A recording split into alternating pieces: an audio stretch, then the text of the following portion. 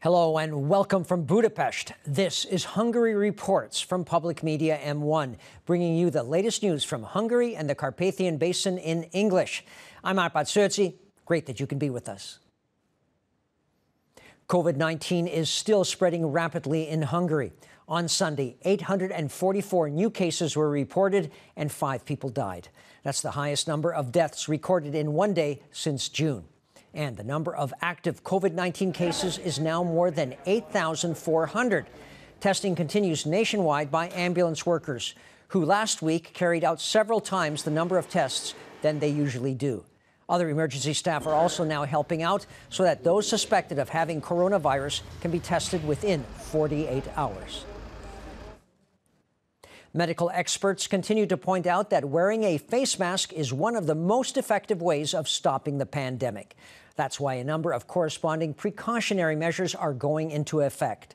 For example, starting on Tuesday, you cannot travel on the state railway system or on the national bus line without wearing a face mask.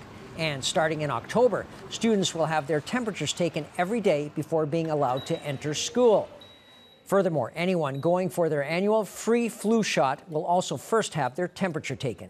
However, the COVID-19 test is not free. Its price will be determined by the government on Wednesday. And more rules for wearing a face mask in the capital, Budapest, will also be introduced. That was decided in Parliament, with those measures expected to go into effect on Friday.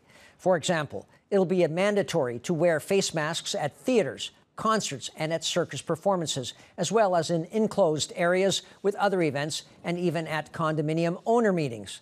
Those who don't follow the rules could be fined on the spot 8,000 forints. That's about 22 euros.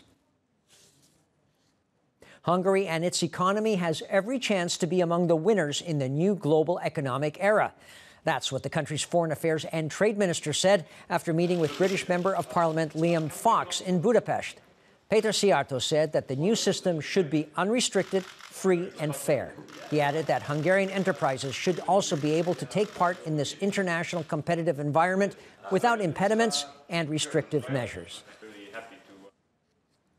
Starting now, anyone can find out online details about Hungary's casualties in the First World War, as well as those soldiers taken prisoner, by checking out a new database.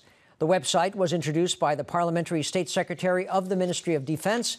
Szilárd Németh pointed out that this kind of military information is also of national importance. The database took more than 8 years to compile and contains information on more than 1.5 million Hungarian soldiers. And that's all for now from Hungary Reports. We're back live every night at about 11:20 p.m. Central European Time, and you can always catch us in repeats and online. Thanks very much for watching, and please remember, wear a face mask when you're at work and traveling, and stay healthy. Minden jót!